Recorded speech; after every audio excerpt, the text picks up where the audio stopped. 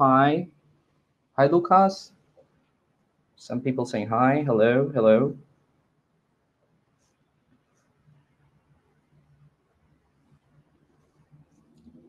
Hi, Rafael from Floripa. Hi, Rafael. Oh, from Floripa.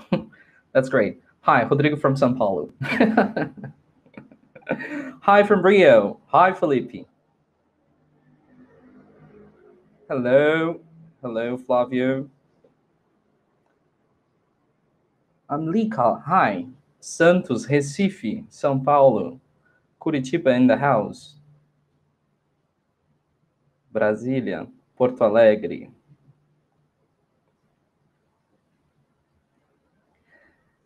Okay, so we already have plenty of people here. We have 100, almost 120, 23, 24, 25 people. So I'm going to start by introducing myself to you. For those who do not know me, my name is Rodrigo Garcia Rosa.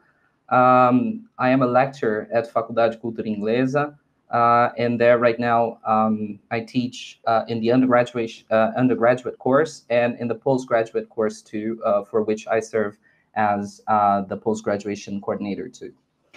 So first of all, thank you very much for attending this conversation, right? I'm not going to call it a talk, but for attending this conversation in which we're going to talk about something that is really dear to me, that is second language acquisition and bilingualism. So I should start by telling you that as the name here itself says and suggests, I'm going to talk about some key concepts of the two research areas, let's say, but under no circumstances do I aim at exhausting the discussion on these two areas of knowledge and of research because they're quite big, okay?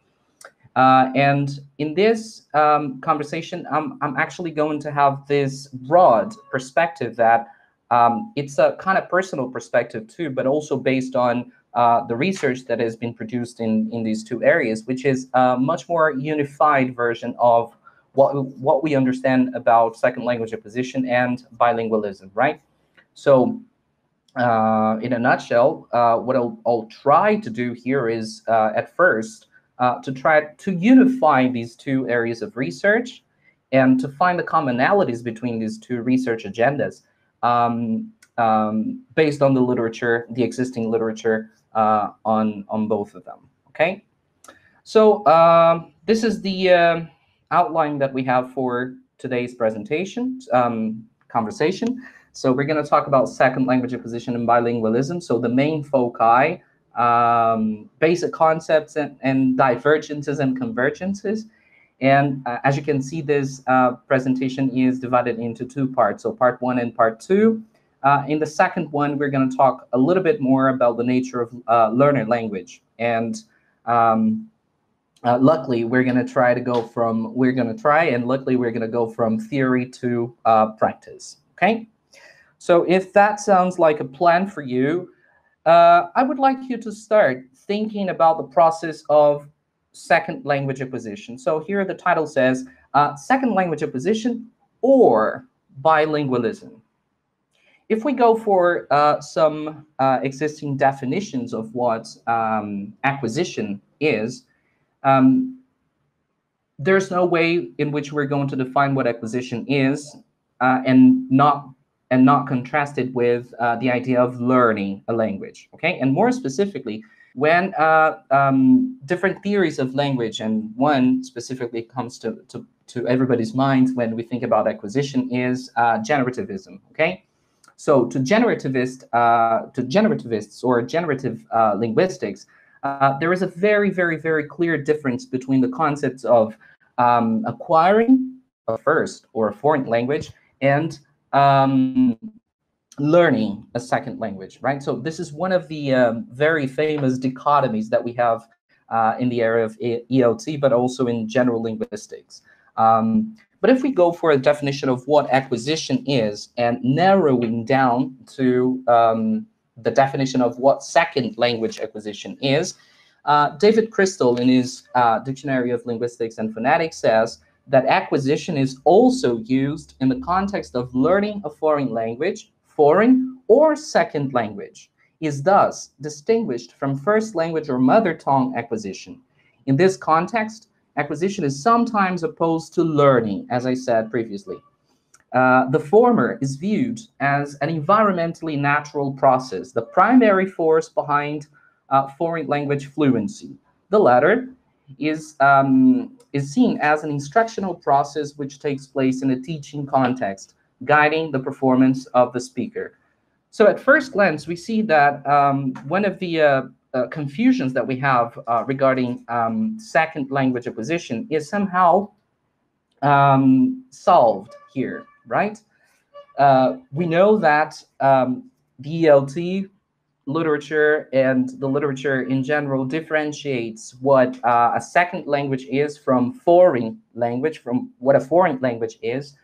But if we take the definition of second language acquisition here provided by David Crystal, so we already see that both foreign language and second language could be grouped under the agenda of second language acquisition, right? So this is the first problem that we're trying to solve here. And apparently the definitions of second language acquisition already deal with such a problem, okay?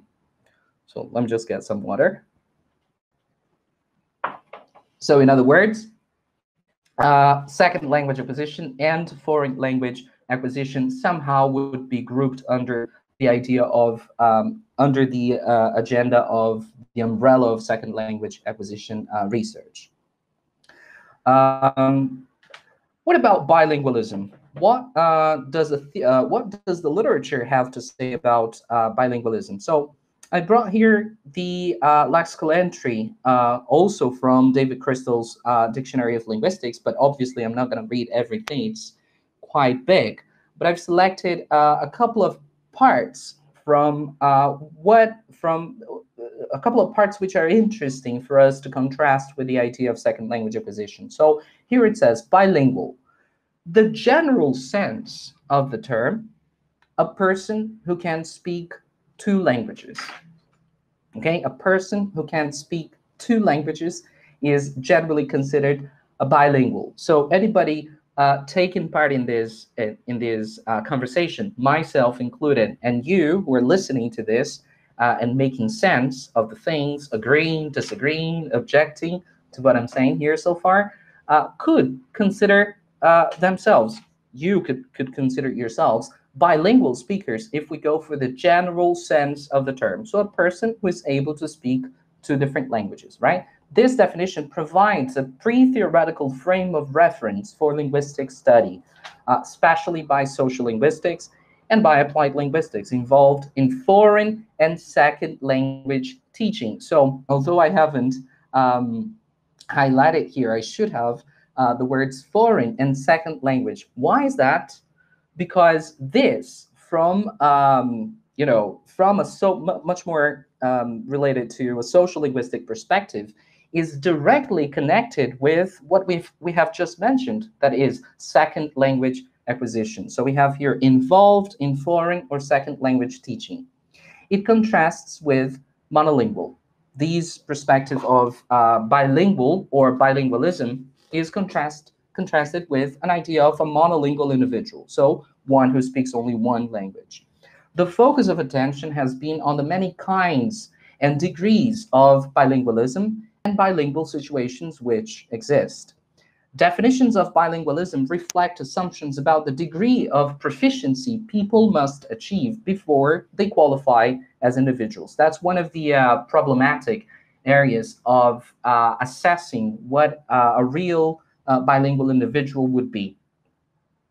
How do you personally consider someone as a bilingual individual or not, considering the fact that language itself has many different dimensions of communication? In other words, could we qualify as bilingual an individual who is able to perform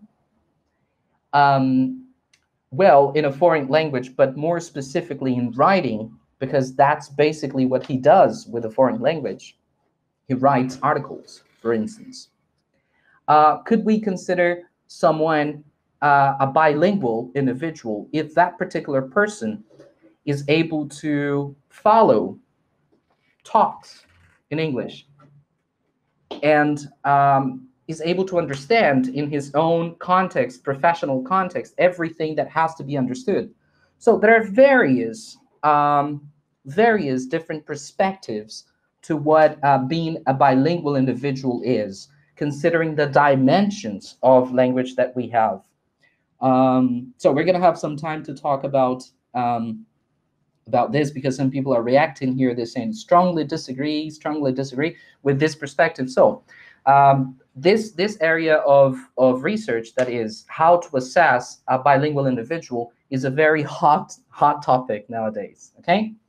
Having said that, the perspective that I'm going to adopt here is one that is a more recent perspective to what a bilingual individual or a second language user is. According to Lynch, in a publication in 2015, he says, in a recent editorial for the journal Behavioral Neurology, the authors here mentioned have highlighted that in the age of globalization, bilingualism will become ever more prevalent. Quite clearly, their definition of the bilingual individual in the global era was highly inclusive of L2 users. So to these researchers specifically, the boundaries between what a bilingual individual is, and what a second language user of the language is, they're kind of broken. Okay, so from an age in the age of globalization, in which the national boundaries are broken because we communicate internationally here. I have a lot of people from different parts of the world. Yeah, it doesn't actually make that much of a sense to differentiate bilingual individuals and second language users. Obviously, we're not saying that the bilingual those bilingual individuals who are born in bilingual contexts and have learned and have acquired two languages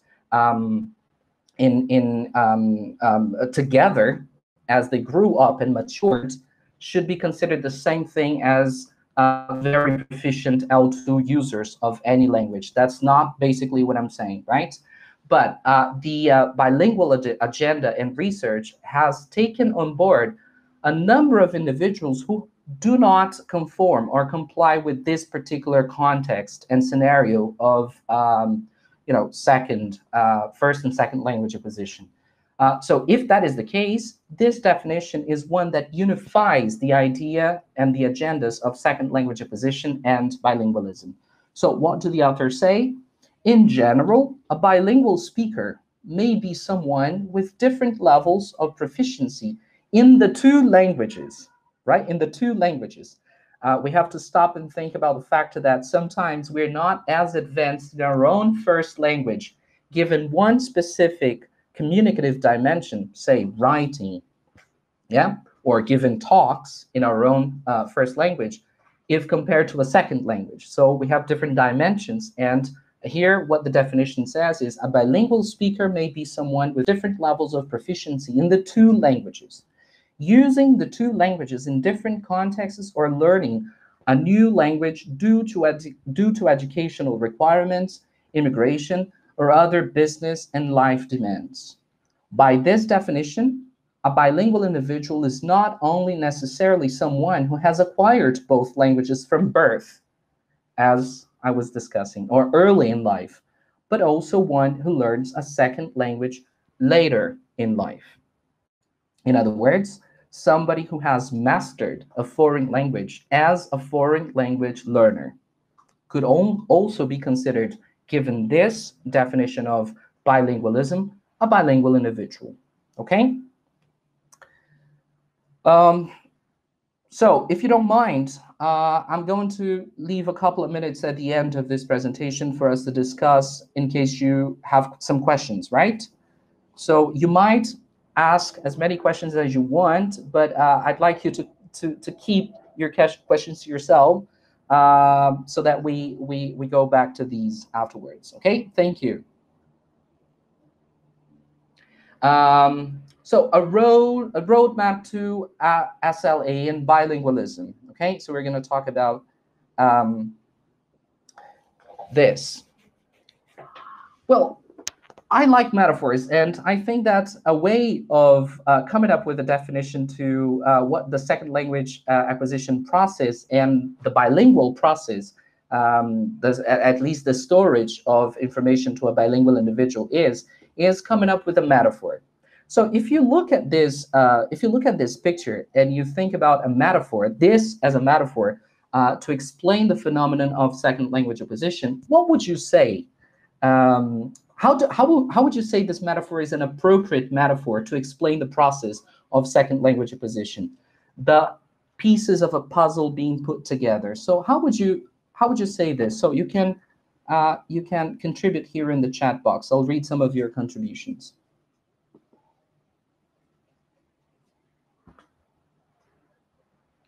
So how good do you think this metaphor?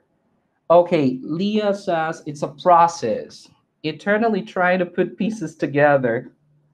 The way we process or thinking, right? Languages are all connected, Thiago says. Chunk by chunk.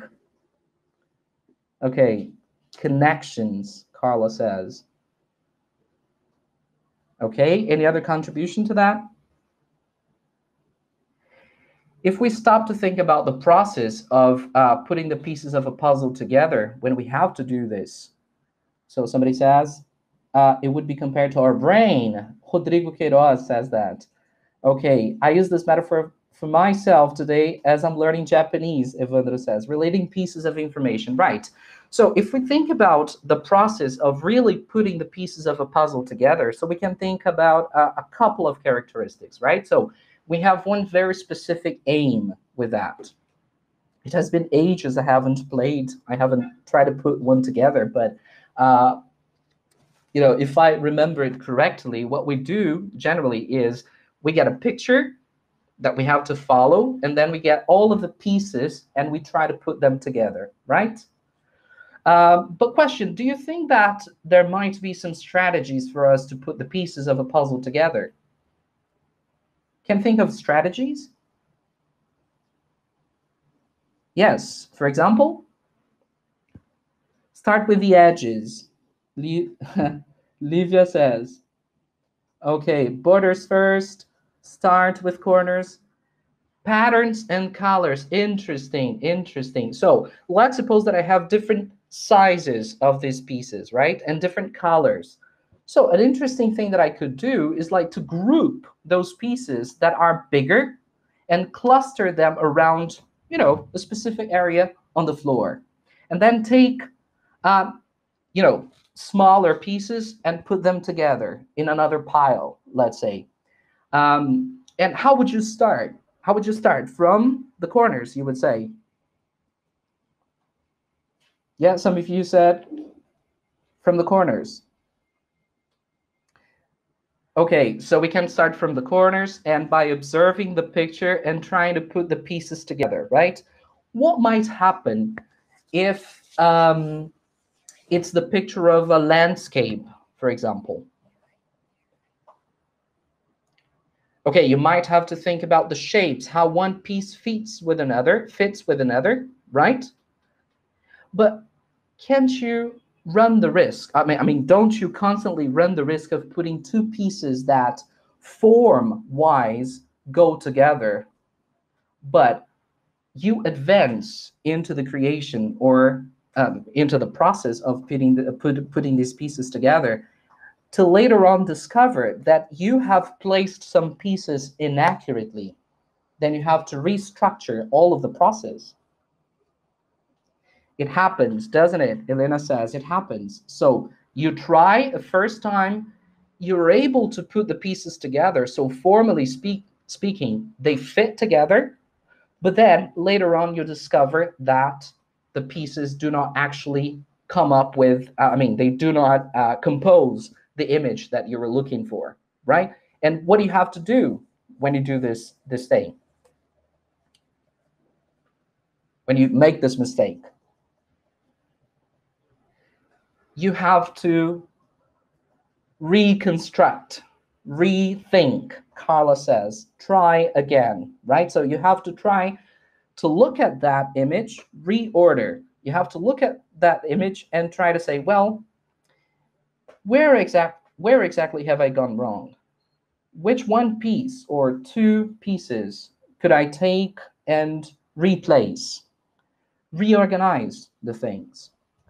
So this is basically one of the reasons why I like this metaphor so much, to characterize the process of learning a foreign language, right? A foreign or a second language. The area of cognitive linguistics, which is the one, the research agenda I personally subscribe to, and I do research to. I did research to in my PhD. There is this idea, this permeating idea that constructing, learning a second language means actually constructing a second language by learning the pieces that compose this bigger picture that is the second language. And just like in a process of putting the pieces of a puzzle together, we constantly have to restructure, reconstruct the things by perceiving that the pieces that I have structured and pieced together with other pieces are not well put. So I have to reconstruct constantly this language that I'm creating, okay? So I hope you like the metaphor, but there's a very interesting thing that is, there is a publication by, it's the Introduction to Second Language Acquisition textbook, and one of the very last chapters basically deals with different metaphors to explain the process of the phenomenon of second language acquisition. So this is one metaphor that I personally like, but you could go for different metaphors. Yeah, you could certainly go for different metaphors. Let me just read one thing here. Evandro says, learning or acquiring languages and solving puzzles are more fun when there are others to help and be helped. That's true. That's true. There are a couple of things that we could enlist here. Like there is a very clear objective. There is a target. We could be helped and we could help the others. It's fun. It's a joy, right? There are a couple of psychological, social, and cognitive things that we could mention here. But the time is, I'm constrained by the time. Otherwise, we're just gonna talk about how this metaphor is an appropriate one for the phenomenon of second language acquisition. Anyways, although you could go for your own metaphor to explain the process, I have gone for this one, and this sort of introduces the questions that I'll try to answer throughout this talk here. So the first one then is, what is second language acquisition and how is it connected to bilingualism? So I think that somehow I have already answered this with the literature, so I'm putting both things together. I'm trying to characterize the second language speaker as a bilingual speaker and as a speaker rather than as a learner, okay? The second question is, what are the main research agendas in the area? Which are the main issues in second language acquisition and bilingualism, and which perspectives can we adopt to do second language or bilingual research? This is for those who are interested in doing some research on second language acquisition or bilingualism. That should be an interesting question. So if we go to a very basic definition of what second language acquisition is, considering the individuals that I have talked about, okay? Considering the kinds of individuals that I have described. In other words, those who are able to communicate in a foreign language. A definition to SLA would be the systematic study. Just a very quick question, guys. Can you hear me well? Because my computer here says my connection is not good. Can you hear me well? See me? Thanks. Thank you for the feedback. So back to the definition here, a very simple, even simplistic definition of what SLA is we could say it's the systematic study of how people acquire a second language, okay? So it's a systematic study of how people acquire a second language. But such an apparently simple answer to a very complex question, that is, what is second language acquisition, hides some other questions that we have to ask ourselves. So when the sentence says, when we say in the sentence, systematic study of how people acquire a second language, who are these people?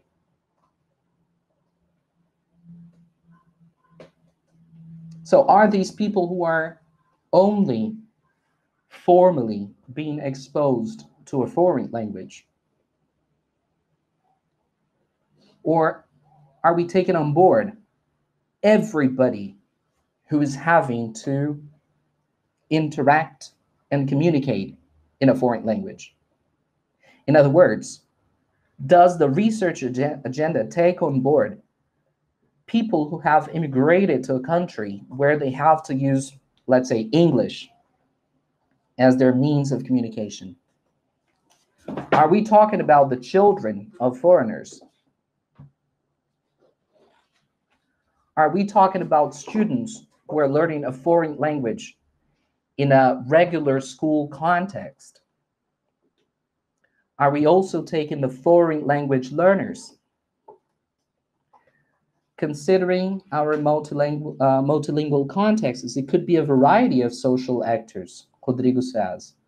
Yes, and the answer given by SLA research to these individuals, so when it says systematic study of how people, who are these people?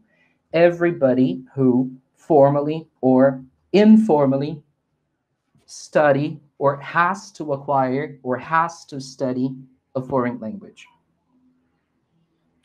So it turns out that in Brazil, most of the second language acquisition research that is conducted is done with foreign language learners. I have done it myself in my PhD with a group of Brazilian, I have done it with a group of Brazilian speakers, Brazilian Portuguese L1, and Spanish speakers from Spain, because I did it with the acquisition of English grammatical constructions by speakers of four Romance languages, Brazilian Portuguese, French, Italian, and Spanish. So I have taken all of the learners that have informed my research, my PhD research, were foreign language learners, not necessarily children of foreigners living in the United States and having to learn how to speak English in order to communicate. No, they were foreign language learners, right? But in the United States or in Canada or in the UK, there are lots and lots and lots of research projects being conducted with children of foreigners who have immigrated to these countries. Yeah, I also spent part of my PhD in England, and much of the research conducted there about bilingualism revolves around these contexts of bilingual education at the regular school level. So who are these people? Everyone who formally or informally has to learn how to communicate in a foreign language. So the second question already was already anticipated somehow. So are they learners? Not necessarily. So if we have immigrants, like Brazilian immigrants to the United States, and who have to communicate in a foreign language, in English in this particular case, those could be a group of learners that could compose a group of, a research group, right? Carla says, I'm Brazilian and I communicate with Spanish, and that is not living in Australia, that has a son who speaks English. If you can understand a foreign language and also make you understandable to people as well, then you are bilingual, right? Tatiani says this is a very interesting context, let's say, because there are various interesting research projects that check the level of 2 or 3 or 4 different languages, and they try to determine the extent to which you could be called bilingual or multilingual because you are able to operate in 3, 4, 5 different languages, okay? So it goes back to what we were discussing. It depends a lot on what your definition of what a bilingual individual is. And this is really hard to assess because the fact that you're a native speaker of one particular language, everybody is, at least one, doesn't necessarily guarantee that your communicative competence in that particular language will be great in every dimension of the language. So it goes back to what I said. The fact that you were born and raised in Brazil, and if you went to college, and if you get a postgraduate course or anything, doesn't actually mean that you write well, for instance, that you communicate well in written Portuguese.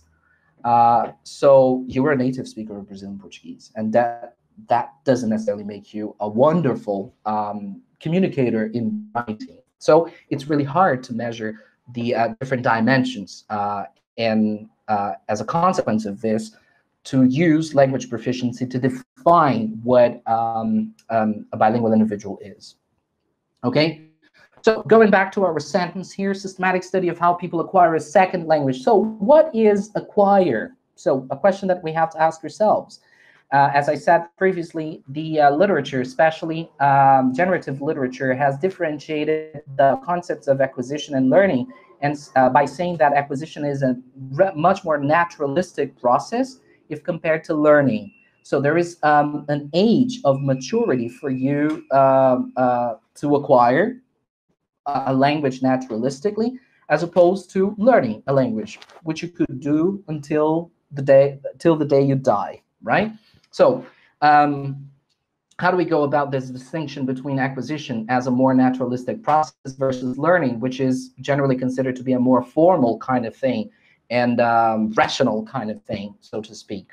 The current research agenda on second language acquisition, once again, especially from a cognitive linguistics perspective, break this paradigm and does not actually make that much of a difference between acquiring a language and learning a language. This goes in line with what I told you, that the basic view for second language acquisition from a cognitive perspective is one that you construct a foreign language just like you construct a first language. For those interested in this perspective, a wonderful book that talks about first language acquisition is Constructing a Language by Michael Tomasello. Although he talks about the first language acquisition context, this paves the way for a lot of research, wonderful research done from a cognitive perspective on second language acquisition, for which a very big name is Nick Allies, okay? Professor Nick Allies. And then the last one we have here is second language. So systematic study of how people acquire a second language, second or foreign. So I told you that I did research in Brazil, okay? I did research in Brazil with Brazilian learners going to the English course twice a week and having something around 3 hours of formal instruction a week. So do you think that I did second language acquisition or foreign language acquisition research in my PhD?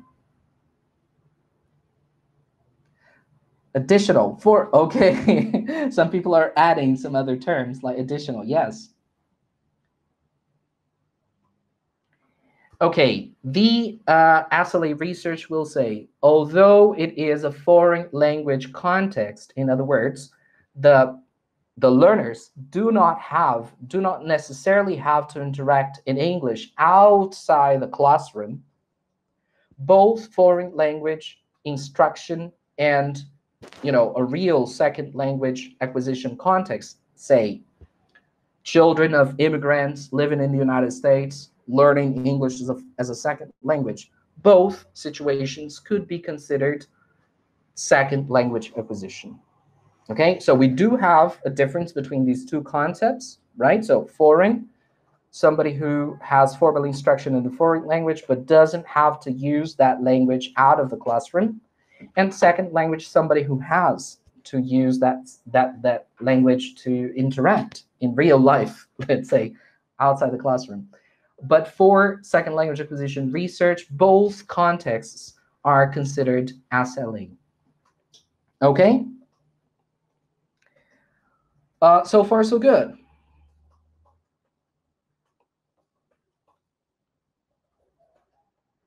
So I told you that I was going to answer a couple of questions, right?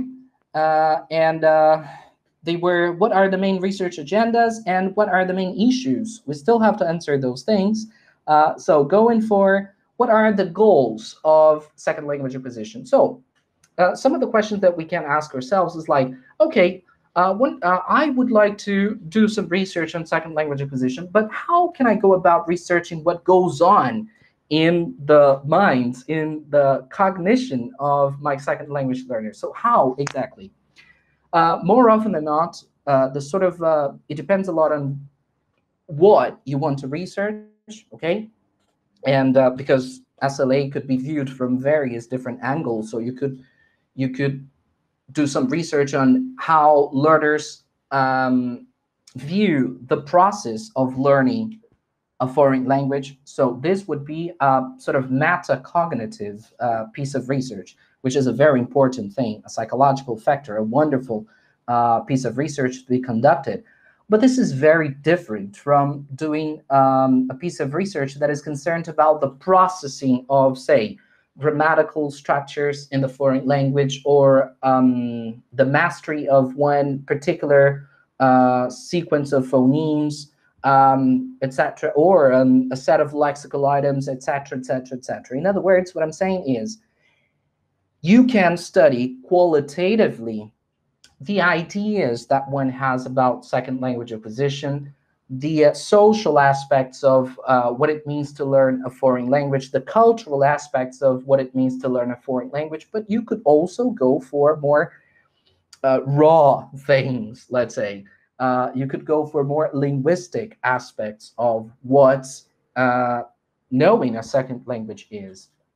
More often than not, if you want to assess these qualitative aspects of what it means to learn a foreign language from a social, cultural, or from a social or a cultural perspective or psychological perspective, you could make use of interviews, generally speaking. Okay.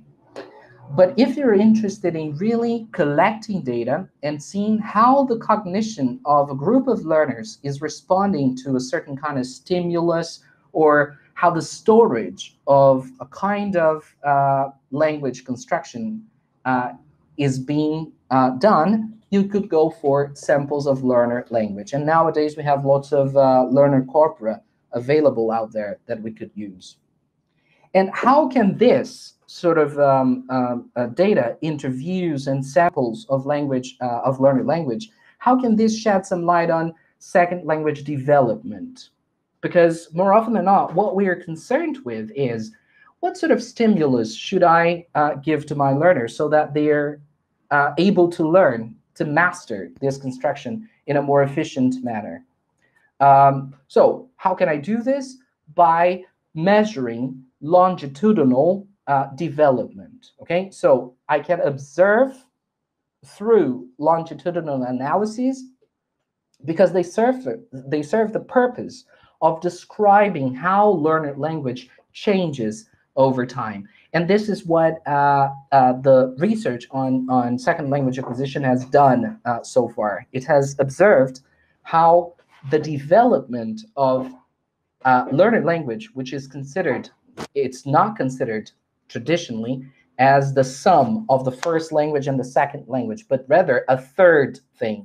This is something that we're not going to talk about today, but that's basically the concept of interlanguage, right? So it's the language that is, it's not a language, the interlanguage should not be viewed as a mathematical sum of the knowledge that one has about the first language with the second language. No, the learner language or the interlanguage will be a third thing, okay? So the longitudinal analysis serves the purpose of describing how learner language changes over time. And can it account for why this is so? Why is that? In other words, What sort of things are we trying to do when we go for longitudinal analysis of a group of learners with the aim of describing learner language itself? We have to do this because we are trying to describe the processes through which the learner language goes, aiming at what in linguistics we call explanatory adequacy. In other words, we're trying to understand why they do what they do and why learner language follows the way it follows. Okay? Obviously, if one of the objectives of second language acquisition is to try to create and come up with a stimulus or stimuli, teaching stimuli, which is more effective, if I can anticipate what the direction, let's say, of second language acquisition is, I can try to think of better instruction or better, name it, you name it, teaching materials or methodologies, different ways in which we could solve the problems that we can already anticipate. Okay? Still on the question of what are the goals of second language acquisition, and more specifically on the idea of explanatory adequacy. Chomsky, 1964, says that a linguistic theory that aims for explanatory adequacy is concerned with the mental structure of the device, that is grammar. That is, it aims to provide a principled basis independent of any particular language for the selection of the descriptively adequate grammar of each language. In other words, we're trying to discover what the internal structure of this third language is, okay? So to use a chunk that is very commonly used in second language acquisition theory, we're trying to verify what the learner, how the learner is making sense of the foreign material he or she, they are being exposed to. Okay, but all of this conversation might make us think that we are ignoring the social and the cultural aspects of what learning a foreign language is. So another question we have to ask, we constantly have to ask ourselves is like, are the driving forces of second language acquisition always internal? And the answer is already here. The answer is no. We have to account for metacognitive factors. We have to consider that there is a very specific social milieu. We have social conditions and attitudes that we have to pay attention to. The quality of the input to which learners will be exposed is a very important factor too. How does world knowledge of the learners contribute or hinder, let's say, the process of second language acquisition? And what about linguistic knowledge, like language aptitude, for example, which is one of the areas, one of the debated areas in cognitive linguistics, in second language acquisition? Okay? Okay, so Maria says, external stimuli can help a lot. That's right. So all of these factors, they have to be taken on board. They have to be taken into consideration. And why is this important? Because we have to remember that doing SLA research is necessarily dealing with a multifaceted thing. So there are a couple of things that we have to account for, and these are, we have to account for methodological aspects. So if we're trying to compile a set of data to analyze, say, the longitudinal development of a certain grammatical tense, we have to control for variables like the age, international experience, number of hours of exposure, if we're talking about foreign language learners, right? whether the person really uses that language or not on a regular basis, professionally and culturally too. So lots of different variables for us to control if we want to do this. This is a social factor. We have to account for psychological factors too. So I have mentioned one of them, that is aptitude. But everybody knows that there is another psychological factor which plays a determining role in how successful you're going to be with a second language context. That is motivation, right? So language aptitude is a very important thing, but motivation is another very important thing. We are talking about psychological factors here, but we could think about social factors like which are connected. How motivated do you think that the children of immigrants are going to be to learn a foreign language if the children of those immigrants are children of immigrants who come from a country that is not well seen in the country where they immigrated to, right? We all know that in certain regions of the United States, just like in every part of the world, we have groups of people who do not welcome well immigrants. So my thing is, how do you think a Mexican or a Colombian or a Brazilian would feel having to learn English and communicate in this foreign language if the treatment that this person gets there is not a very good treatment? So this is a social aspect that we have to account for, right? And the third characteristic, one which I personally think that is a very interesting one, and people have been researching a lot about. This is very hot topic nowadays. The descriptive factors. So how the interrelated linguistic structures play a role in determining what you're looking for. I'm going to try to explain with an example. Let's suppose that you're trying to, you want to know more about the acquisition of the past tense construction in English. And then what you're actually doing, if you are concerned with these descriptive factors, is the theory says that the simple past is somehow connected linguistically with the present perfect. So if there is this connection between these two verb tenses, I'm going to measure the extent to which stimulus on the teaching of present perfect will have some sort of effect on the learning of simple past. So what I'm telling you is, if they are interconnected, if these two grammatical constructions are inherently interconnected, some sort of effect should be felt in this particular construction, in the acquisition of this particular construction, if I change, or if I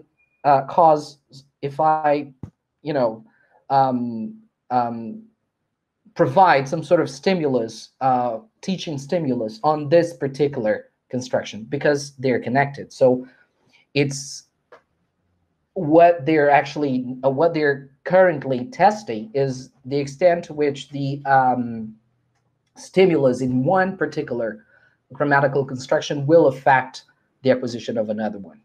So this is a very interesting area of research. But as I said to you previously, we have to account for all of these things, right? When we're doing research on second language acquisition, be it in a PhD context, or even when we are observing and trying to help our learners in the classroom. I would like to sum up this perspective by telling you then that we can do research on second language acquisition or bilingual education from various different perspectives. So this is one of them.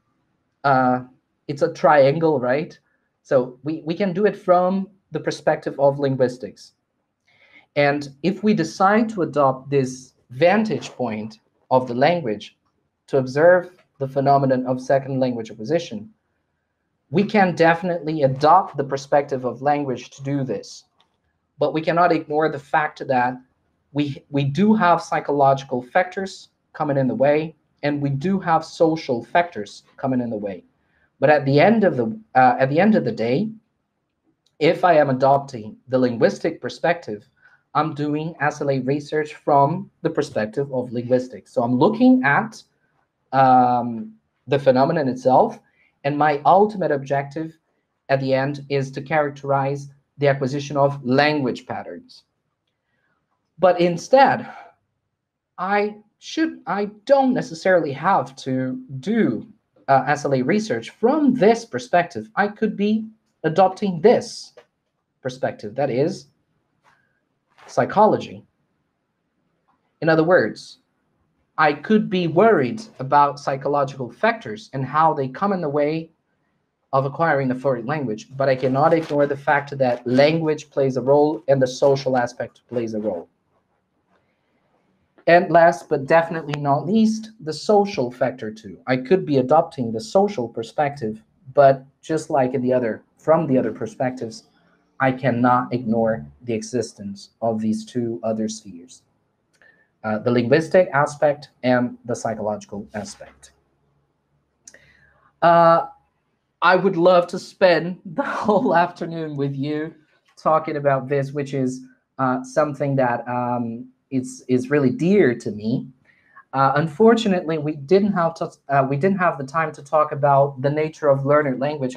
I have brought some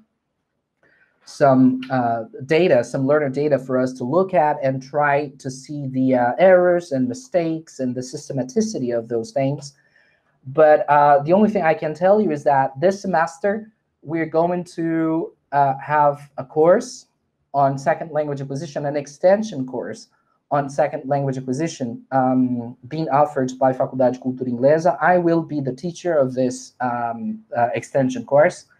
It's going to start on the 23rd of April. It's a 12-hour course, so it's going to be on Thursdays from 2 to 4 in the afternoon. So if you're interested in discovering a little bit more about second language acquisition and bilingualism and how these two things combine together, and really have some time for us to go into the analysis of real learner data, you can join us there, right? So we still have 7 minutes for questions. So if you, other than thank you very much for taking part, I hope you have taken something from this very brief conversation. Yeah, part 2 would be fine. I also agree with you. I'm really sorry for not being able to reach it. Thank you very much. Thank you. So do we have any?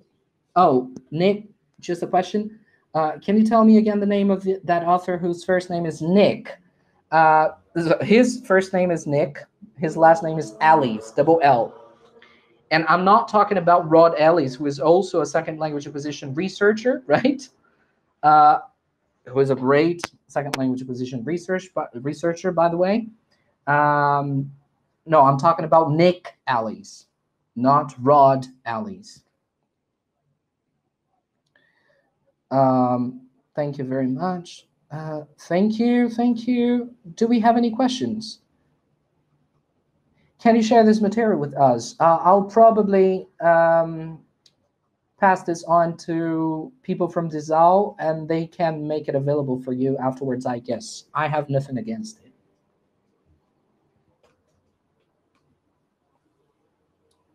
Okay, I just see thank you. So thank you.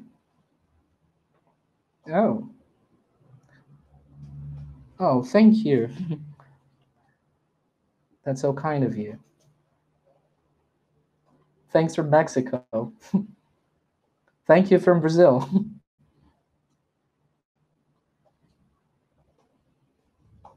Thank you. That's really sweet of you. Just compliments. That's the way I like it. How many languages do you speak? Well, considering my own criteria of what it means to be a bilingual, I would say two.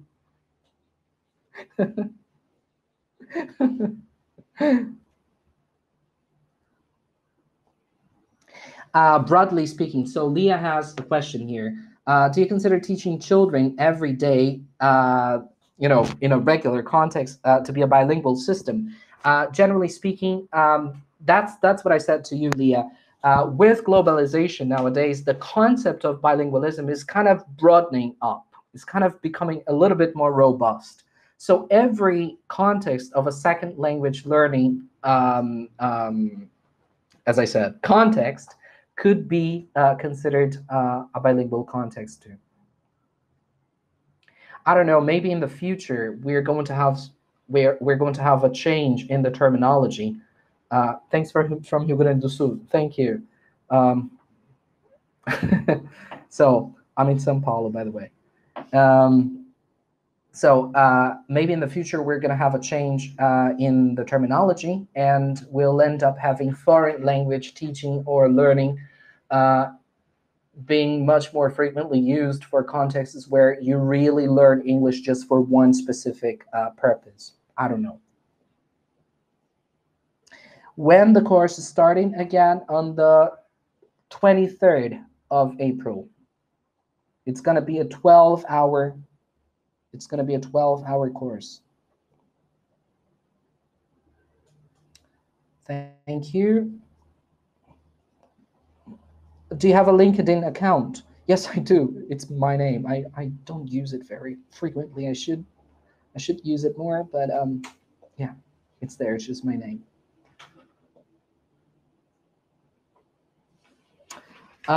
What's your opinion about English courses in Brazil related to learning or acquisition?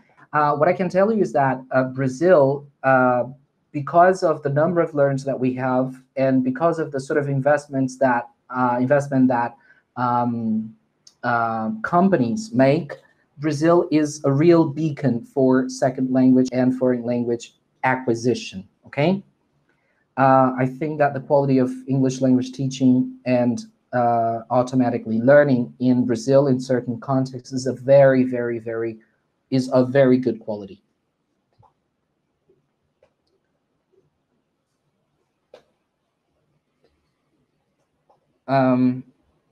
Some people are saying, I'm also from Rio Grande do Sul. Yes, but I'm not. How can you say, what can you say about second language acquisition and content-based learning? Valeria, I could say a couple of things about those things, and this is a very interesting perspective of bilingualism that people are adopting nowadays. But this is a much more contextualized topic in the area of bilingual education. So this has to do with how people concerned with education are thinking about the concept of bilingualism. So how can they achieve something which is generally considered bilingual in contexts where the child won't necessarily have to learn to use the foreign language on an everyday basis? So this is a very interesting topic, but it's much more connected with bilingual education rather than bilingualism from a linguistic perspective, you know?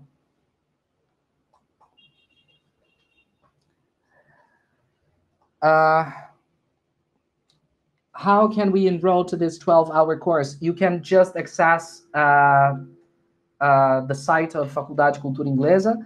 You're going to find in the extension courses some information about this particular course. The course is called Second Language Acquisition e Bilinguismo, uma visão cognitiva. Okay, so time's up. We've reached the end, I guess, of this. So thank you very much once again, and see you around. Thank you.